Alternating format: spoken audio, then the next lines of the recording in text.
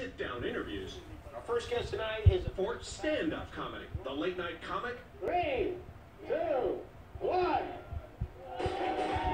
Debuting his new club on the Vegas Strip. You know, I grew up in Las Vegas, and I always kind of fantasize about having my name on one of these buildings here in Las Vegas. And, you know, I'm not a magician. So, can you show us around a little? Yeah, I'll show you around, sure.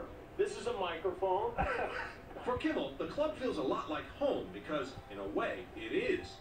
So let me show you what my house looks like, because we have a bar, it's a barn next to my house. And when I came here for the first time, it's identical to my home. Even the shelves are stocked with props from shows that made him famous. We tried to fill this club with all the stuff my wife doesn't want in our house. Comics Sarah Silverman, Pete Holmes, and Chris Tucker took the stage Friday night. Kimmel's TV family also showing up. Oh, this place is great. It's fantastic. Along with his real family. One of the opening acts, his sister Jill. Who do you want to impress more than your big brother? This is the green room.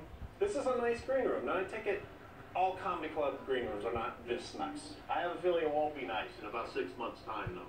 Comedians are not what you might call hygienic. Vegas is also where one of Kimmel's comedy idols played for nearly 6 decades, the late Don Rickles. But as I look at you now, you gotta get a nose job. What do you think Don Rickles would think about this? He would hate everything about it, and I wish he could be here tonight. For Good Morning America, He's Clayton Sandell, ABC News, Las Vegas.